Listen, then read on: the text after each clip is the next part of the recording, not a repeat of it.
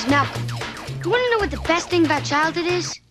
At some point, it stops. Can you believe it's been 15 years since Malcolm in the Middle first premiered?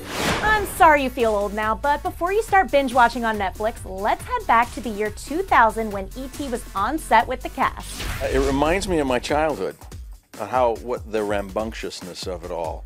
And for instance, today we shot a scene where I say we're eating dinner, and I'm, having French fries, throwing the French fries at my kids, and so I thought, this is great. This is really good, and we get paid for this, which is remarkable.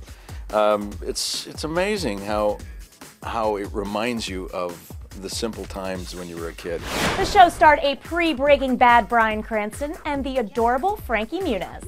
I'd go crazy because that's like a dream come true, Just even to be on the show, if I was an extra, would be so cool. Like, that's always what I wanted to do, just be on a TV show. And it's all just come so quick. It's a real adult business, and anyone who can show up with their lines memorized and hit marks and concentrate at that age is considered, heads above most other kids who can't. So the fact that he just has a technique about him really sets him immediately ahead of other kids. The show was an instant success, and the reaction was nothing but positive.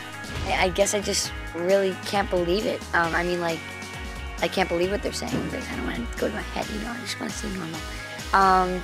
Well, I know I'm normal, I know I'm no bigger or better than any other person in this world, but also I go, why me? I'm just normal Frankie, that I always was, just that I'm filming a TV show, it's weird, but it's cool. I like it. The show went on for 7 seasons and won countless awards, so I'm gonna go watch it, and I encourage you guys to do the same, and make sure you tweet me your favorite episodes. I'm @AshCarlson. Bye, guys.